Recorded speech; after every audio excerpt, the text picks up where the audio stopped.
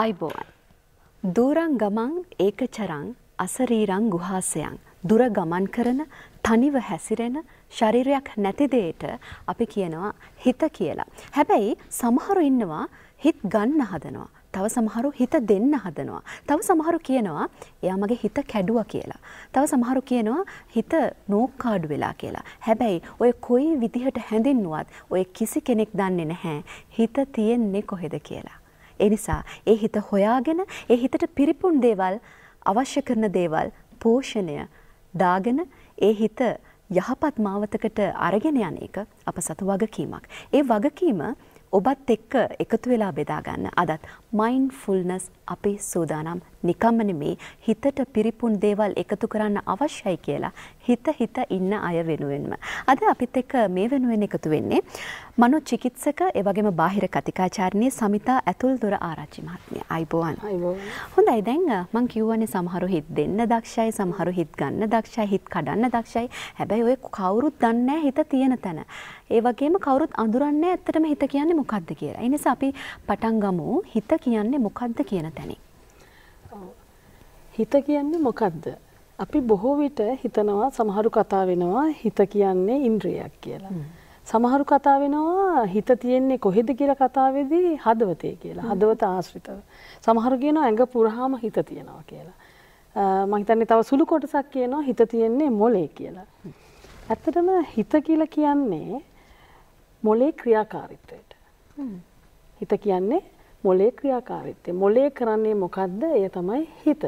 එතකොට මොලේ ක්‍රියාකාරීත්වය කිව්වහම අපේ නියුරෝ විද්‍යාත්මකව ගත්තොත් මොලේ තියෙනවා නියුරෝන රාශියකින් සැදුම් ලද්දයක් තමයි මොලේ කියලා කියන්නේ.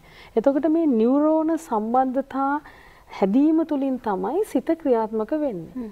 අපිට මේ විදිහට අද මෙවැනි සාකච්ඡාවක් කරන්න අපේ නියුරෝන සම්බන්ධතා විශාල සංඛ්‍යාවක් සම්බන්ධ වෙලා තමයි අපිට මේ විදිහට දැනුමක් යම්කිසි මාතෘකාවක් ඔස්සේ එළියට ගන්න පුළුවන්.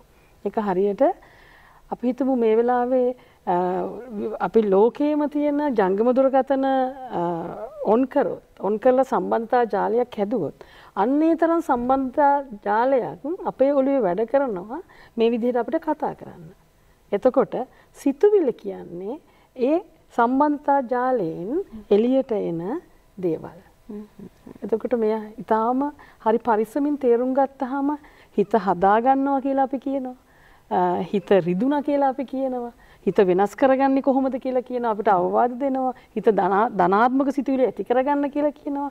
හැබැයි හරීම සරලයි. අපිට මේක විද්‍යාත්මක පැත්තෙන් මේක තේරුම් ගත්තොත් අපි කොහොමද මේ සිතත් එක්ක ගනුදෙනු කරන්නේ කියලා. එතකොට සමහර විට අපි භාවනාව එක කාරණයක් හැටියට සිත හදා ගැනීමට ගෙනවා. නමුත් භාවනාව කිව්වට සමහර ලාට අපිට භාවනා කරන්න දන්නේ නැහැ. අපි භාවනා කරනවා වගේ ඉන්නවා. හැමෝම සැහැල්ලුණා කියලා කියනවා. මම හිතනවා විද්‍යාත්මකව මේ සිත ක්‍රියාත්මක වෙන්නේ මොකද්ද කියලා කොහොමද කියලා තේරුම් ගත්තොත් හරිම ලේසියි. එතකොට අපි හිතමුකෝ අපිට සිතුවිල්ලක් එනවා කියලා කියන්නේම කිසි විදිහකට නියුරෝන සම්බන්ධතාවයක්. නියුරෝන සම්බන්ධතාවයක් තුල තමයි එන්නේ. එතකොට අපි යම්කිසි දැනුමක් අලුතෙන් ගන්නකොට අපිට නියුරෝන සම්බන්ධයක් ඇති වෙනවා. ඕනෑම දැනුමක් යම්කිසි වෙලේක අපි ලැබුව හැටියෙම නියුරෝන සම්බන්ධයක් අපේ මොලේ ඇති වෙනවා. එතකොට මේ නියුරෝන සම්බන්ධය යම්කිසි විදිහකට සිතුවිල්ලක් දක්වා එන්න සිතුවිල්ලක් එන්න තරම් මතවාදයක් බවට පත් වෙන්න ෂණිකයෙන් වෙන්නේ නැහැ. නමුත් අපි දිගින් දිගටම අපි හිතමු අපි මෛත්‍රිය ගැන ඉගෙන ගන්නවා. මෛත්‍රී කරන්න පටන් ගන්නවා. එතකොට අපේ හිත මෛත්‍රියට අදාළව නියුරෝන සම්බන්ධයක් ඇති වෙනවා. ඒතකොට එක දවසක් මේ මෛත්‍රී කරා කියලා ඒක වෙන්නේ නැහැ. දවස් දෙකක් මෛත්‍රී කරා කියලා ඒක වෙන්නේ නැහැ. අර මේ අපි කියනවානේ සියලු සත්වයෝ නිදුක් වෙත්වා නිරෝගී වෙත්වා කියලා කියනකොට ඒකේ අදහස තමයි ඒගොල්ලන්ට නිරෝගීතාවය එනවාට වඩා අපේ හිත ඇතුළට අපි යෝජනාවක් කරනවා අලුත් නියුරෝ සම්බන්ධයක් හදනවා මෛත්‍රියට අදාළ. ඒතකොට මම මෛත්‍රී කරන්නේ කියන පතයක් හැදෙනවා. එතකොට අපි හිතමු අපි යම්කිසි පුද්ගලයෙකුට හෝ අපි වෛරයට අදාළ පතයකුත් හැදිලා තිබුණා නම් අපි එතකොට අපිට යම් මොහොතකට අර වෛර මම යාට වෛර කරනවා යමෙකුට වෛර කරනවා කියලා කියන එක මගහැරිලා වැඩිපුර මම මෛත්‍රී කරනවා කියලා කියන එකේට අදාළ පතය ක්‍රියාත්මක වෙන්න පටන් ගන්නවා. එතකොට අර ඉස්සල්ලා වෛරයට සම්බන්ධ පතේ එතකොට ටික පාවිච්චි කිරීම අඩු වෙනවා. එතකොට අපිට මෛත්‍රී කරන්නේ බවට පත් වෙන්න ඕක තමයි තියෙන විදිය. මම මේක නිකන් ප්‍රායෝගික උදාහරණයකින් කිව්වොත් අපි හිතන්නකෝ හොඳ තනනිල්ලක් තියෙනවා කියලා ග්‍රවුන්ඩ් එකක. හොඳට තනකොළ බබලා තියෙනවා. මේක එකපාරක් ගියා කියලා ඒකේ පාරක් හැදෙන්නේ නැහැ. දෙපාරක් ගියත් පාරක් හැදෙන්නේ නැහැ. මම හිතන්නේ අපිට සෑහෙන වාර ගණනක් යන්න වෙනවා ඒ තනකොළ මැරිලා යම් පාරක් හැදීම සඳහා. එතකොට ඒ පාර හැදුනා වගේම අපි මේ පාරේ යන එක අතෑරියොත් යලි පොඩි ටික දවසක් යද්දී ක්‍රමානුකූලව අර පාර වැහෙනවා අර තනකොළ දැවිලා. එතකොට මෙන්න මෙහෙම තමයි අපේ හිතේ ඇතුලේ තියෙන නියුරෝපතේ. දැන් මයින්ඩ්ෆුල්නස් කියන්නේම පිරිපුන් මනසක්නේ. එතකොට පිරිපුන් මනසක් ඇති කරගන්නවා කියන සිතුවිල්ල හිතට ආවට පස්සේ ඒක ප්‍රායෝගිකව ක්‍රියාත්මක කරගන්නේ කොහොමද? ඒ කියන්නේ දැන් මගේ හිත පිරිපුන් කියලා කොයි තැනේදීද මම අඳුනගන්නේ? එතදී මම ප්‍රායෝගික උදාහරණයක් ගේන්නම්. මම හිතන්නේ අපි ඕක ආගමික වශයෙන් කතා කරලා තියෙනවා. ඊට වඩා මම විද්‍යාත්මක වශයෙන් ගේන්නම්. ඒතකොට ඒක තේරුම් ගන්න ලේසි ප්‍රායෝගිකව මේක ප්‍රැක්ටිස් කරන්න. එතකොට අපි ප්‍රසන්ට් මොමන්ට් එක. එහෙම නැත්නම් වර්තමානයේ මේ වෙලාවේ හිත තියාගන්නවා කියලා කියන්නේ අපි මොහොතක් ක්ෂණය අපි මෙහෙම හිතනකොටම ගිහිල්ලා ඉවරයි. ඒ අතීතය. එතකොට මේ මොහොතක් කවුරුත් අහන්න පුළුවන් කොහොමද අපි මේ මොහොතේ හිත තියාගන්නේ? හිත තියාගන්නවා කියලා හිතනවත් එක්කම ඒ මොහොත ගිහිල්ලා ඉවරයි. තව සමහර ඔය මම තව පුංචි දෙයක් එකතු කරන්නම්. ඔතනදිම තව සමහරු ඉන්නෝ නේද මේ අතීතයේ සිද්ධ වෙච්ච යම් කිසි හෝ දෙයක් පිළිබඳව හිතමින් ආතතිකාරකයක් විදිහට ගොඩනගමින් ඒ ගැන හිත දුක් වෙලා මේ මොහොත විනාශ කරගන්න අය. ඒක මම අර විස්තර කරන්න අතෙන්දී අපි කියන්නේ අපි කාලයේ ජීවත් වෙන්නේ. කාලය කියලා කියන්නේ මානයක්. අපි ගොඩ නැංවීමක්. එතකොට කාලයේ තමයි අපිට ගැටලු ඇති වෙන්නේ. එතකොට කාලයේ තමයි වර්තමානයේ තියෙන්නේ. එතකොට අපි මේ මොහොතේ අපේ හිත තියාගන්නවා කියලා කියන්නේ අපි කාලයෙන් මිදලා අවකාශයට යනවා කියන එක. කාලය යන්නේ මේ පැත්තට. ඒක ඒකමානීයයි. එක දිශාවකට යන්නේ. හැබැයි අවකාශය කියලා කියන එක ප්‍රසාරණය කර හැකි උඩට සහ පහළට.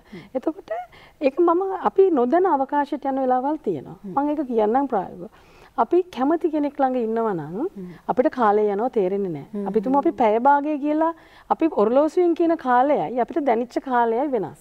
එතකොට අපි නොදැන අපි අවකාශයට ඇතුල් වෙලා. එතකොට අපි ඒ වෙලාවේ ජීවත් වෙලා තියෙන අවකාශයක. එතකොට අවකාශයට මේ ඔරලෝසුවේ අපි කියන වෙලාවෙන් ඒක මනින්න බෑ. අපිට දැනෙනවා. ඒ වගේම අකමැති තැනක හිටියොත් අකමැති කෙනෙක් ඉන්නවා. අපිට විශාල කාලයක් හිටියා වගේ දැනෙනවා. එතකොට ඒ කියන්නේ කාලයෙන් මැනිය නොහැකි තත්වයකට අපේ හිත අරන් යන්න පුළුවන්. ඒක යනවා නොදැන. නමුත් භාවනාව හරහා ඒක හිතලා යන්න පුළුවන් එතනට. එතකොට අර කියපු කාරණේ අපි කොහොමද අතීතයේ ජීවත් වෙන්නේ? අතීතයත් එක්ක ඉන්නේ. අපිට සිතුවිල්ලක් හැමදෙස්සෙම එනවා. ඒ සිතුවිල්ල හරහා යම් හැඟීමක් එනවා. අපි හිතමු මට කවුරුත් ආදරේ නැහැ කියලා සිතුවිල්ලක් එනවා. ඒක කොහේ හෝ කවදා හෝ එයාට ඇතිවෙච්ච සිද්ධිය අනුව වෙච්ච දෙයක්. එතකොට එයා ඒකට අනුව එයාට දුක හිතෙනවා, එක්ක තරහ හිතෙනවා. ඒක තමයි හැඟීම. සිතුවිල්ලකට අදාළ හැඟීමක් එනවා. ඒ හැඟීමට අදාළ අපේ ශරීරයේ යම්කිසි භෞතික වෙනස් කිරීම වගේක් එනවා. බඩ රිදෙන්න ගන්න පුළුවන්, අපිට එක්ක අපේ ඇඟ තද වෙන්න පුළුවන්, මේ හෘද ස්පන්දනය වැඩි වෙන්න පුළුවන්. ඒකට අනුව අපි හැසිරීමක් තියෙනවා. එක්ක අපි බයින්න පුළුවන් කෑගල් එක තමයි හැසිරීම. එතකොට හැසිරීමට අදාළ අර සිතුවිල්ල ආයි ශක්තිමත් වෙනවා. එතකොට මේක චක්‍රයක්. මේ චක්‍රය අපි මේක සිතුවිලි සයිකල් එකක් වගේ චක්‍රයක් වගේ මේක දිගින් දිගට ක්‍රියාත්මක වෙනවා. අපි පොඩ්ඩක් හිතුවොත් ඇයි අර සිතුවිලි එන්නේ කියලා. සිතුවිලි අපිට හැමදෙස්සෙම එන්නේ යම් විශ්වාසයන් පදනම් කරගෙන. අපි ජීවිතේ විශ්වාසයන් නැති වෙනවා. අපි ජීවිතේට හැමෝටම තියෙනවා විශ්වාස පද්ධතියක්. ආදරය කියන්නේ මේක, සම්බන්ධය කියන්නේ මේක, අම්මා කියන්නේ මෙයා, පිරිමික් කියන්නේ මෙයා, කාන්තාවක් කියන්නේ විශ්වාසයන් ටිකක් හැදිලා තියෙනවා. අපි විශ්වාසය හොඳම ඥාතියා බවට පත් කරගත්ත જાතියක් නේද? ඒ විශ්වාසයට වඩා අපි අර බිලීව්ස් කියලා කියන්නේ විශ්වාසයන් ටිකක් ජීවිතේ සම්බන්ධයෙන් මතයක් අපි ගොඩනගා ගන්න එක. එතකොට ඒක එන්නේ අපේ අත්දැකීම් හරහා. අපිට අතීතයේ කුඩා කාලේ ඉඳන් ඉපදිච්ච දවසේ ඉඳන් අම්මත් එක්ක එන සම්බන්ධය ඊට පස්සේ පියත් එක්ක එන සම්බන්ධය පාසලට ගියාම ඒකේ හරහා තමයි අපි ඒ වේදී මුහුණ දෙන තත්ත්වයන් අනුව තමයි අපි අපේ ඒ විශ්වාස පද්ධතිය ගොඩනගා ගන්න. ඒතොර මේ සිද්ධියට වඩා සිද්ධියෙන් අපි ලබා ගත්තේ. සිද්ධිය නෙමෙයි ඇත්තටම හැමතිස්සෙම අදාළ වෙන්නේ. සිද්ධිය අපි දුටුව දේ. සිද්ධිය අපි කියවපු විදිය. ඒකට අනුව අපි විශ්වාස පද්ධතියක් හදාගන්නවා. එතකොට අපි හිතනවා මේ ලෝකේ කවුරුත් හොඳ නැහැ. විශ්වාස කරන්න පුළුවන් අය නෙවෙයි කියලා අපිට විශ්වාසයක් හැදුනොත් ඒක හරහා අපිට එන්න පුළුවන් හරිම ලේසියෙන් මට කවුරුත් ආදරේ නැහැ. එතකොට අපි මේ සයිකල් එක වෙනස් කරන්න නම් අපිට ඉතිහාසය වෙනස් කරන්න බෑ. හැබැයි අපිට අපේ විශ්වාස පද්ධතිය වෙනස් කරන්න පුළුවන්. දැන් මට විශ්වාසයක් තියෙනවා දැන් සාමාන්‍යයෙන් අපි මේ කතා කරන කාරණා ඇසුරින් බොහෝ දෙනා තමන්ගේ ජීවිත වෙනස් කරගෙන ඉන්නවා. දැන් අර කියපු භාවනාවට මම නැවත එනවා නම් සමහර අය කියන කොයිතරම් භාවනා කරත් මේ හිත එක තැන තියාගන්න බෑ කියලා. ඒ කියන්නේ මේ හිතට පුළුවන් ද තැන් තැන් වලට දුවන්න කියලා ප්‍රශ්නයක් නේ. හැබැයි සමහරු කියනවා ඒ කටින් කියන දේම හිතින් කියනවා නම් ඒකත් එක්තරා විදියට සතිය පිහිටුවා ගැනීමක් කියලා. හැබැයි ඒකේ තරම් කරන්න ලේසි දෙයක්වත් නෙවෙයි. කොහොමද මේ කටින් මම සුවපත් වෙම්වා කියන දේ හිතින් කියන්නේ. ඒක මේ හරිම සරලව අපි තේරුම් ගන්න ඕනේ. විද්‍යාත්මක තේරුම් ගත්තා නම් හරිය ලේසි මේක කියන්න. ප්‍රැක්ටිස් එකක් හැටියට අවබෝධයත් එක්ක ප්‍රැක්ටිස් එක කරනවා නම් ඒක වෙන දෙයක්. අපි යම් කිසි විදිහකට ප්‍රායෝගිකව ඒක අපි මෙහෙම ගමු. අපිට හිත එකඟ කරගන්න කියලා අපි තදින් හිත පාලනය කරන්න හැදුවොත් ඒක කරන්න බෑ. අපි හිතේ ස්වභාවය හරි කියන්නේ එක එක ආකාර ගන්නවා එක එක අවස්ථාවක. හරියට ජල කඳක් ගන්න. නිසල ජලය වර එක ඒකට ප්‍රචණ්ඩ මාරුතයක් වෙන්නත් පුළුවන්. එතකොට ඒක බොර ජලයක් වෙන්නත් පුළුවන්. ඒක ගසාගෙන යන විදියටයි. ඒක පැහැදිලි නොවෙන්නත් පුළුවන්. එන අවස්ථාවන් ස්වරූපේ වෙනස් වෙන්න රැලි වෙන්නත් පුළුවන්. හැබැයි එකම සිත. එතකොට සමහර දිය පාරවල් දිය නිසලයි බොහොම යට පේනවා. බොහොම සරලව අපිට ගැඹුරම පේනවා. ඒතර ඒ தත්ත්වයට ගෙහෙන්නේ කොහොමද කියන එකයි තියෙන්නේ මේ එකම සිත. එතකොට ඒකට ආරම්භයක් හැටියට අපි බොහෝ විට හදන්නේ හිත බලහත්කාරයෙන් නවත්තන්න හදනවා. අපි හොඳට කල්පනා කරොත් අපේ හිතේ ස්වરૂපයන් දෙකක් තියෙනවා. දුවන හිතක් තියෙනවා. හිත දුවනවා කියලා දකින හිතකුත් තියෙනවා. අපි සමහරවල්ලාට කේන්ති ගියාම එහෙම තේරෙනවා. අපිට තව කෙනෙක් හිත ඇතුළේ ඉඳන් කියනවා ඒ කේන්ති ගත්තා මදිද? ඔක නවත්තන්න කියලා. අපි කේන්ති කියලා කියවනවා නා. ඇදිත කියලා. නමුත් අපි දිගටම කියවනවා. ඒතොර අන්නේ ස්වરૂපයේ සිතේ අඳුනගත්තොත් දුවන හිතට යන්න ඉඩ දීලා හිත අපිට බලන්න පුළුවන්. හිත දිහා බලාගෙන ඉන්න පුළුවන්. හිත මොකද කරන්නේ කියලා මේ ආරම්භයක් හැටියට. මේක පුහුණු කරන්න පුළුවන් දෙයක්. හිත යනවා.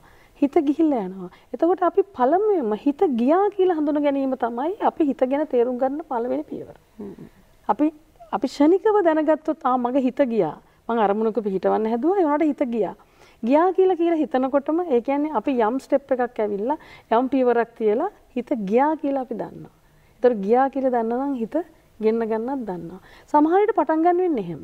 හිත යනවා එනවා. එතකොට අපි හිතමු අපි දැනගන්න වේගය වැඩි වෙන්න ගන්නවා ඉස්සෙල්ලා. ඒතකොට නැතුව අපි තදින් අර වතුර යට බෝලයක් යට ගන්නවා වගේ එහෙම තදින් පාලනය කරන්න ගත්තොත් ඒක මෙහෙම උඩට එනවා. ඒතකොට ඒක කරදරයක්. ඒක නෙමෙයි අපි කරන්න ඕනේ. හිමිසරේ හිතත් එක පොඩි ගණිතයකට යන්න. හිත වේදනාව විඳිනකොට හිතන්න. හිතෙන් පොඩ්ඩක් ඈත් වෙලා හිත වේදනාව විඳින හැටි බලත හැකියි. අපිට ඒක පුරුදු කරාට පස්සේ hina වෙන්න පුළුවන්. ඒ කියන්නේ අපිට බෑ හිත ප්‍රතිචාර දක්වන එක නවත්තන්න. يعني හිත යම් දේවල් හිතුවිලි කියනවා. හැබැයි හිතේ එන සිතුවිලි වලට අපි වෙනස් නොවී ඉන්න පුළුවන්. අපි හිතමු අපිට සිතුවිල්ලක් එනවා. මට ආදරේ නැහැ කියලා. ඒතර ආදරේ නැහැ කියලා මම කෑ ගහලා අඬනවා නම් මට නොවඩ ඉන්න පුළුවන් ඉස්සෙල්ලා. ඒකට ප්‍රතිචාර දක්වන්නේ. සිතුවිල්ල එනවා මම ඔබ්සර්ව් කරනවා මම ඒක දිහා බලාගෙන ඉන්නවා මම ඒකට ප්‍රතිචාර. ඒක තමයි පළවෙනි පියවර. හිත වෙනස් කිරීම. එය දකින්නවා. අපි තුමු මට කාගෙන් හරි කේන්ති යනවා යම් කිසිද. ඉස්සෙල්ලාම හිතනවා මට කේන්ති ගියා. ඇයි මට කේන්ති ගියේ කියලා අහන්න පුළුවන් නම් පළවෙනි ප්‍රශ්නේ මගෙන්. ඒක තමයි පළවෙනි පියවර අපේ හිත එක්ක යම් ගනුදෙනුවකට යන යම් සාකච්ඡාවකට යන. සමහර විට අනිත් අයට ඒක පේන්න පුළුවන් ගල් හිතක් තියෙන කෙනෙක් කියලා. එහෙමත් නේ අපි මධ්‍යස්තව එතකොට අපි සිතත් එක්ක කොහොම ගනුදෙනුවකට යනවා අපි ටිකක් සැහැල්ලු වෙනවා සරල වෙනවා අනිවාර්යෙන්. දැන් ඔබ හිතන්නක ඔබේ හිත කියන්නේ උපකරණයක් කියලා. එහෙමනම් ඔබ ඒකේ වහලෙක් නොවි එහි ස්වාමියා බවට පත් වෙන්න බොහෝ දේවල් ජීවිතයට එකතු කරගන්න පුළුවන් වෙයක්.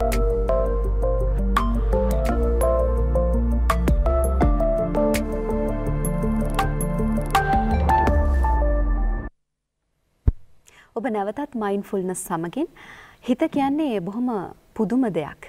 හිතුවිල්ලකට බොහෝ දේ වෙනස් කරන්න පුළුවන්. ලෝකෙම වෙනස් කරන්න පුළුවන්. අපි ඔබ ඉගෙන ගන්න බොහෝ දේ මතක තියාගන්නවා අපේ හිතේ බලයෙන්. ඒ විතරක් නෙවෙයි. මිනිසා හඳට ගියෙත් හිතේ ඇතිවෙච්ච සිතුවිල්ලක් හින්දා. ජපානයේ අච්චර ලොකු විනාශයක් වෙලා, යුද්ධයක් වෙලා තාමත් විකෘති දරුවෝ බිහි වුණේ සිතුවිල්ලක ප්‍රතිඵලයක් හින්දා. ඒ නිසා අපේ හිතට පුළුවන් දකින එකම දේ දෙවිදිහකට දකින්න, දෙවිදිහකට විඳින්න. ඒ නිසා මේ හිත හරියට හඳුන ගන්න එකයි වැදගත් වෙන්නේ. එහෙනම් අපි හිතමු හිත පුංචි දරුවෙක් කියලා. ඒ පුංචි දරුවා අපි කොහොමද බලා ගන්න ඕනේ? හරි හොඳ කතාවක් කිව්වේ. හිත කියන්නේ ඇත්තටම දරුවෙක්. එතකොට ඒ දරුවා අපි දරුවෙක්ව බලාගන්නේ කොහොමද? එයාට වැටෙන්නේ නොදී. එයාව අනතුරු වලට භාජන වෙන්න නොදී. අනවශ්‍ය තැන්වල අනවශ්‍ය දේවල් වල පැටලෙන්න නොදී. අපි බලා ගන්නවා. ඒසේද අපිට අම්මා කෙනෙක් දරුවෙක් බලා ගන්නවා වගේ හිත බලා ගන්න වෙනවා. කියන්නේ හිත දන්නේ නැහැ ප්‍රතිචාර දක්වන්න ඕනේ කොහෙටද? නැත්තේ කොහෙටද කියලා. හැබැයි අපි එතනදී මං හිතන්නේ එහෙම කිව්වහම ටිකක් සංකීර්ණ නම් අපි මෙහෙම පැහැදිලි කරමු. අපිට තියෙනවා මනුස්ස හිත කියලා එකක්. මනුස්ස මොලේ කියලා එකක්. human brain. එතකොට human brain එකක් තියෙනවා. ඒ වගේම අපිට සත්ත්ව මොලේකුත් තියෙනවා. එතකොට මේ සත්ත්ව මොලේ විසින් අපිව පාලනය කරනවා. අපි ක්ෂණිකව යම්කිසි විදිහකට සත්ත්ව මොලේ ඉන්නේ අපේ ආරක්ෂාවට. අපිට එළියෙන් එන අනතුරු වලට ප්‍රතිචාර දක්වන්න අපිව ආරක්ෂා කරන්න. ඒක තාම ඉන්නේ කැලේ. අපි පරිණාමීයව අපි මේ මනුස්ස වාසයකට ආවට අපි ළඟ තාම ඉන්නවා ඒ සත්ත්ව මොලය. එතකොට ඒ සත්ත්ව මොලය විසින් එය අපිව ආරක්ෂා කිරීමට අදාළ දේවල් කරමින් සිටිනවා. එතකොට මනුස්ස මොලය විසින් එය අත්පත් කරගත්තේ නැත්නම් අපිව ඒ විසින් මෙහෙවනවා. අර මං හිත දෙකක් තියෙනවා කිව්වේ. ඒ මනුස්ස මොලයට පුළුවන් ඒ සත්ත්ව මොලය විසින් දෙන පටු අරමුණු සහ ඒ දේවල් වල ඇලී නොගැලී තාර්කිකව හිතලා එයින් ගලවන්න. එතකොට ඒක හරි සුන්දර වැඩක්. අපිට අපේ පැවැත්ම සඳහා සත්ත්ව මොලය ක්‍රියාත්මක වෙනවා. එතකොට ඒ වගේම මනුස්ස මොලය මනුස්සයා වීම කියලා කියන්නේ හරි සුන්දර දෙයක්. ඒකේ විඳීම තියෙනවා. ඒකට රස විඳින්න පුළුවන්. ඒ විඳීම කියලා කියන එක ගන්න පුළුවන්. හිතලා විඳින්න පුළුවන් මිනිස්සුන්ට විතරයි. ඒතරේ විඳීම ගත්තේ නැත්නම් මිනිස්සෙක් වීමෙන් වැඩක් නැහැ. ඒතර මනුස්ස මොලය හරහා මනුස්ස සිත අපි දියුණු කරනවා කියලා කියන්නේ ඒක. එතකොට විඳින අපිට රස විඳින්න පුළුවන්. අපිට වේදනාවක් අහම ඒ වේදනාවට අපි තද ප්‍රතිචාරයක් ක්ෂණික දක්වනවට වඩා දැන් සමහරු සින්දු ලියනවා. ඒකෙන් ඒක සමහර විට යම් ගායනයක් බවට පත් කරලා චිත්‍රයක් බවට පත් කරලා යාගේ දුක පිට කරන්න පුළුවන්. එතකොට ඒක මනුස්ස පිට කිරීම. එතකොට එහෙම නැතුව අපි හිතමුකෝ අපි අදහන ගන්නවා අපි පෙම්වතිය තරහ වෙලා පිහින් යනවා. එතකොට ඒ සත්ව ප්‍රතිචාරය. අපිට ගැටලු විසඳා ගන්න ගියාම මෙන්න මේක අපි පැහැදිලිව තේරුම් ගන්න ඕනේ. සමහර අය අපි සමාජයේ දකින්න නේද එහෙම මේ ඒ දේ විතරක් ප්‍රබලව ඉස්මතු වෙච්ච අය, ප්‍රචණ්ඩත්වයේ විතරක් ප්‍රබලව ඉස්මතු වෙච්ච අය, ඒවට මොනවද බලපාන කාරණා? ඇත්තටම අපි හදා වඩන විදිහ දරුවන්. අපේ මොළය මනුස්ස මොළය වර්ධනය වෙන්න ඉතාම ආතතිය විරහිත පරිසරයක් අවශ්‍යයි. නමුත් අපේ තුම අවාසනාවකට අපේ දරුවන් ඉතාම ආතති පරිසරයක අධ්‍යාපනය හරහා සියලු දේවල් හරහා සංස්කෘතිය හරහා ඉතාම තද ආතතියක් දෙනවා. ඒතර ඒ ආතති සහිත වුණාම අපේ මොළයේ වර්ධනය එක මොහොතක නවතිනවා. අපේ මොළයේ වර්ධනයේ තියෙන අවදීන් ගණනාවක්. ඒ අවදීන් ළමා අවදීන් සමහරුන්ගේ නැවතිලා. ඒතර ළමා අවදී අපි හැංගීම් එක්ක, ඒ කියන්නේ අපේ සත්ව මොළය හැංගීම් සහ පැවැත්ම කියන එකට අදාළව තමයි වැඩිපුර මොළය වැඩ කරන්නේ. වර්ධනය වෙනවත් එක්ක අර නියුරෝ සම්බන්ධතා විශාල සම්බන්ධයක් හැදිලා අපි වැඩිහිටියෙක් බවට පත් වෙනවා කියන්නේ මොළේ අපි දන්නවා ලෝකයේත් එක්ක ඊටාම වැඩිහිටි විදියට සහ මධ්‍යස්ථව ගණිතය කරන්න. නමුත් ආතති සහිත පරිසරයෙන් හැදෙන මිනිස්සු බොහෝ විට ශරීරයෙන් වැඩිහිටියන් බවට පත් වෙලා නමුත් අපි මනසින් තාම දරුවන්. ඒකයි අපිට වැඩිහිටියෝ හැටියට ප්‍රශ්න විසඳ ගන්න බැරුව සාකච්ඡා කරලා ප්‍රශ්න විසඳ ගන්න බැරුව විශාල ගැටුම් දක්වා යන්නේ. ඇත්තටම මේක විශාල සමාජ ප්‍රශ්නයක්. අපි ඒක ආමන්ත්‍රණය කරන්න ඕන. අපි ඒ කියන්නේ පහුගිය කාලේ සමාජයේ සිද්ධ වෙච්ච යම් දේවල් දැක්කා. ඒවත් සමහරට මේ හිතුවිල්ලක ප්‍රතිඵලය නිසා මුළු සමාජයක් විඳවපු අවස්ථාවක් වෙන්න ඇති. ඇත්තටම මේක හරිම හොඳ තැනක්. අපිට හෙට දවසේ රට සමාජයේ හොඳ තැනකට ගේන්න පුළුවන් කියලා සාමූහිකව අපේ රටට හැමෝටම එකපාර හිතන්න පුළුවන් නම් ඒක විශාල බලයක්. ඒ ශක්තියම ඇති. ඒ ගොඩනැංගෙන ශක්තිය අපි සිතුවිලි වලට විශාල ශක්තියක් තියෙනවා. ඒ ශක්තිය සහ එවැනි බලාපොරොත්තුකට ආපෙටිම අපි ක්‍රියාත්මක වෙන්නේ වෙන විදිහකට. අපි එතකොට අපෙන් වෙන්න ඕන දේ ගැන හිතනවා. අපිට ලැබෙන්න ඕන දේට වඩා අපෙන් රටට වෙන්න ඕන දේ හිතනවා. එතකොට මේ සාමූහික උපකල්පනය අපි රට හොඳ වෙනවා කියන එක ඉතාම වැදගත්. නමුත් ඔය කියපු කාරණේම අපි රට විශාල වශයෙන් විනාශයට යන්නත් අපි හැමෝම කියනවා මේ රට හදන්න බෑ. අපේ ළමයි හදන්න බෑ. ඒගොල්ලෝ නරක වෙලා අපි සමස්තයක් ඇරෙ සමාජයේම හැමදාම කියන්නේ ওই නරක. ඒ නරක කියන්න අපි නරක ශක්තිමත් කරනවා. එතකොට අපිට බලාපොරොත්තු වෙන්නේ නැහැ හෙට දවසේ. එතකොට අපේ හැසිරීමත් අපි කොහොම හරි ගොඩ යන හැසිරීම. එතකොට ඒ හින්දා අපිට මම හිතන්නේ පොදුවේ හැමෝටම එකවුමට එකතු වෙලා අපි තව අවුරුදු 10කින් ලස්සන රටක් හදනවා කියන අරමුණට එන්න පුළුවන් නම් මේක හදන්න පුළුවන් ඒක විශාල ශක්තියක්.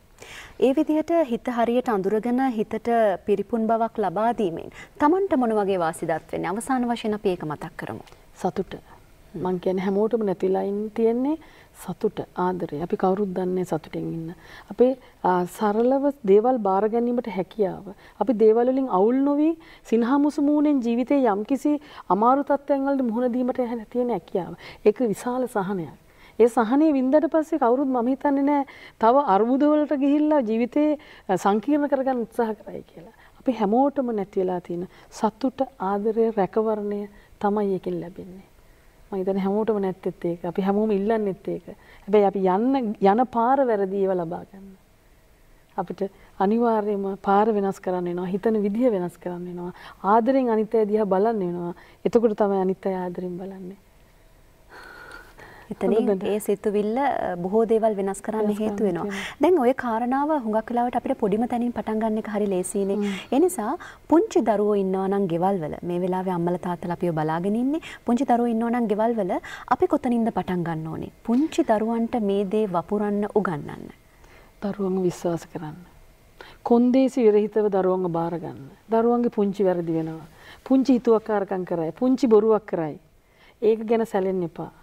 දරුවා ඉගෙන ගන්න අපි ආදරය ඇතුලේ අපේ රැකවරණය ඇතුලේ දරුවව බාර ගන්න මම විශාල වශයෙන් මගේ ක්ලිනික් එකට එන අය බැලුවොත් එහෙම දරුවන්ගේ ප්‍රශ්න කියලා එනවා නමුත් දරුවන්ගේ කිසි ප්‍රශ්නයක් නැහැ අම්මලා තාත්තලාගේ ප්‍රශ්න එන්නේ හේතුව අම්මලාට සැකයි දරුවා ගැන දරුවෝ ඉගෙන ගන්න එක නැහැ කියලා පුංචි කාලේ ඉඳන්ම ළමයාට යෝජනා කරනවා අපි හිතට කරන යෝජනාව හරි වැදගත් ඔයා දඟයි ඔයා කියන දෙයක් අහන්නේ නැහැ ඔයා පාඩම් කරන්නේ නැහැ ඔයා නරක ළමෙක් කියන එක තමයි අපි පොඩි කාලෙම සහ සංසන්දනාත්මකව බැලීම ළමයි හැමෝම වෙනස් එක සමාන නැහැ කිසිම දෙයක් මේ ලෝකයේ වෙනස්කම මත ගොඩ නැගිච්ච ලෝකයක් මේ විෂමතාවය කියලා කියන්නේ අවශ්‍ය දෙයක් ස්වභාවික දෙයක් ඒ විෂමයන් ගොඩකින් සැදුම්ලත් ලෝකයක් තමයි මෙහෙම එකක් හැටියට පවතින්න පුළුවන් සමාන ළමයි හම්බෙන්නේ නැහැ ඒතකොට ඒ දරුවන්ව බාර ගන්න ඕනේ ආදරෙන් ඒ දරුවත් එක්ක දරුවන්ට ඉඩ දෙන්න ඕනේ ඕනම කෙනෙකුට වෙනස් වෙන්න පුළුවන්. වෙනස් වෙන්න හැකියාව තියෙන්න පුළුවන්. අපි ආදරෙන් ඒගොල්ලන්ට බාර අරගෙන ඒගොල්ලන්ට යෝජනා කරොත් පොඩි දඟ වැඩක් කරාට මම දන්නවා මගේ පුතා හොඳ දරුවෙක්. එයා කවදා හරි හොඳ දරුවෙක් වෙනවා. කියන යෝජනාව කරොත් එයාට හැමදෙස්සෙම එයාගේ පෞරුෂයට වර්ධනය වෙන්නේ මම හොඳ දරුවෙක්. මං හොඳ දරුවෙක්. මම දඟ වැඩ කරාට. නමුත් අපි පෞරුෂය ගොඩනගන්නේ නරක ළමෙක් කියන එක අපි යෝජනා කරනවා. ඒ යෝජනාව විසින් ඒ දරුවාගේ පෞරුෂය තීරණය කරනවා. ඒ දරුවාගේ මොලේ අපි මොලේ ටයාගේ අනන්‍යතාවය හදලා දෙන්නේ ඔයා නරක ළමයි. ඔයා අපි කියන දේ අහන්නේ කියන අර්ථයෙන්. එතකොට හරියම පැහැදිලිව තේරුම් ගන්න ඕනේ. දරුවන්ව තේරුම් ගන්න, බාර ගන්න, ආදරය කරන්න. ඒගොල්ලන්ට යෝජනා තාම කුඩා කාලේ කරන අපි යෝජනාවක් තියෙනවා. මගේ පුතා කන්නේ නැහැ. මෙයාට කවන්න අමාරුයි. හැමෝම කියනවා ගෙදරට ආව පැටිය. නෑ ඇඳෑන්ට කියනවා. අනේ බලන්නකෝ කන්නේ නැහනේ. මම ගේ වටේම අරන් යනවා කන්නේ නැහැ කියලා. දිනෙන් දින හිතන්න එපා කතා කරන්න ඉස්සෙල්ලා ඉඳන් දරුවෝ මේක දන්නවා. අපි භාෂාව කියලා කියන්නේ ද්විතීයික දෙයක්. අපේ බොඩි ලැන්ග්වේජ්, අපේ රසායනික සම්බන්ධයක් අම්මගේ තියෙන්නේ. එතනත් තියෙන්නේ අපි කරන්නේ sannivedana. රසායනික sannivedana. අම්මා දුකෙන් නම් දරුවා දුකෙන්. අම්මා සතුටෙන් නම් දරුවා සතුටෙන්. එතකොට අම්මා දුක් වෙන හැම පාරකම දරුවට අනාරක්ෂිත බවක් එනවා. එතකොට ඒ ඇතුලේ අපි කියනවා බලන්නකෝ මගේ දරුවා කන්නේ නැහැ. දිනපතා කියනවා. එතකොට දරුවා කන්නේ නැති දරුවෙක් වඩපත් කරනවා. නමුත් අද කෑවේ නැහැ බලන්නකෝ පුතා හෙට ඉඳන් කන්නේ නැද්ද කියලා අපිට යෝජනාවක් කරන්න පුළුවන්. මේ යෝජනාව කියන එක ධනාත්මක යෝජනාව කියන එක හරි වැදගත් දරුවෙක් හදන්න. එකම දේ දිහා බලන විදිහ වෙනස් කරන්න විතරයි තියෙන්නේ. එතකොට අපිට හරි සහනයක්. දරුවෝ හින්දා අපි සෑහෙන වද දෙනවා. මම දන්නවා අම්මලා විශාල දුක් විඳිනවා. කවා ගන්න දුක් විඳිනවා. එහෙම නැහැ. දරුවෝ කියන්නේ හරිම සුන්දර જાතියක්. තව කාරණයක් මතු කරන්න. දරුවෝ අපිට හරි ආදරේ ඒක මතක තියාගන්න. අපි හැමෝම කියනවා මවගේ ආදරේ, පියාගේ ආදරේ ගැන. ඇත්තටම මම විශ්වාසයෙන් කියනවා දරුවෝ අපිට ආදරේ අපි දරුවන්ට ආදරයට වඩා. ඒගොල්ලන්ගේ ලෝකේ අපි විතරයි වෙන කවුරුත් නැහැ. ඒගොල්ලෝ යවුන් වියට පැමුණාට පස්සේ යම්කිසි විදිහකට සමාජය දිහා බලන්න පුළුවන්. නමුත් අපි ළමා කාලේ හරියට දුන්නොත් හොඳ සම්බන්ධයක් ගොඩනැගුවොත් ඒගොල්ලෝ කිසිම විදිහකින් නරක වෙන්නේ නැහැ. එළියෙන් මතවාද හදලා වෙනස් කරන්න ඒගොල්ලන් ළමයින්ව බෑ. එතකොට මේ සම්බන්ධය ගොඩනගන්න ඕනේ. හිත ඒ දරුවගේ හිත පැහැදිලිව විශ්වාසනීයව ලෝක දිහා බලන්න පුළුවන් හිතක් බවට පත් කරන්න පුළුවන්. සිතුවිල්ල සහ විශ්වාසය කියන්නේ හරි පුදුම දෙයක්. කොටිම මගේ අතේ තියෙන මේ පෑනත් කෙනෙක්ගේ සිතුවිල්ලක ප්‍රතිඵලයක් බව අමතක කරන්න එපා. ඒ නිසා ජීවිතයේ සාර්ථකත්වයේ යතුරු අපි හැම කෙනෙක් ළඟම තියෙනවා. හැබැයි ඒක භාවිතා කරන විදිහ තමයි වෙනස් කරන්න ඕනේ. නිසා දෙවියන් ස්තුතියි අද දවසෙත් පිරිපුන් මනසකට අවශ්‍ය කරන බොහෝ කාරණා පිළිබඳව අත්දැකීමෙන් කතා කරන්න පැමිණියාට කතිකාචාර්යිනී ඒ වගේම මනෝචිකිත්සක සමිතා ඇතුල්දොර ආරච්චි මහත්මියට එහෙමනම් අපි නැවත දවසක මුණ ගැහෙන බලාපොරොත්තු වෙන ඔබට සමු දෙන්නේ. ආයිබෝන්. එහෙමනම් අදට අපි සමු ගන්නවා මයින්ඩ්ෆුල්නස් තුලින් හරියටම ලබන සතියේත් ඔබ මේ වෙලාවටම මුණ ගැහෙන බලාපොරොත්තු වෙන්න.